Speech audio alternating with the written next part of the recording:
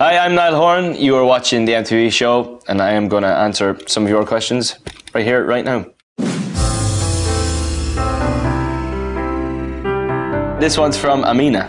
What do you order when you go to McDonald's? I do love a 3 a.m. McDonald's trip, which consists of Big Mac, a chicken sandwich, 6 chicken selects with all the sauces. Depending on how I'm feeling, I'll do an extra hamburger. Do you think, this one's from Joanna, and she said, do you think Carell, your keyboard player, Louis, looks a bit like Ryan Gosling? Delete this. No, he looks like my cousin, Willie. He actually, it's funny because my bass player and my keyboard player both look like my cousins, who are brothers. This one's from Mauricio.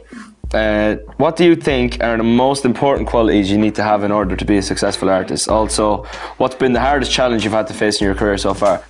You know, in any walk of life, I think hard work really does pay off.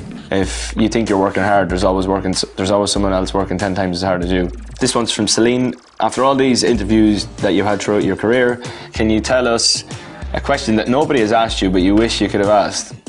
I don't know, just generally more about music, because we are in the music industry, so it would be nice to be asked about music sometimes. Amelina, what is your ideal age to settle down and where will it take place? Oh, don't ask me that one. I haven't got a clue. I'm 23 years old. That's not even an afterthought. This one's from Yura.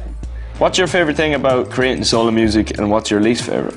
The least favourite thing is sometimes I've written stuff, and when we were doing One Direction, and we would write stuff and then you would bring it back and you would get an honest opinion off each individual person. The added pressure on me is that I have to figure out what's right and what's wrong by myself, which is a testament to what I know, so I have to work that one out. But yeah, the best thing is probably the time that I've given myself to do it, to really concentrate on every single part of, you know, music making. And probably my favourite part has been playing with a full live band. That's been an amazing experience, something that I'd never done before. And thank you to MTV. Thank you guys for your questions. I hope you enjoy.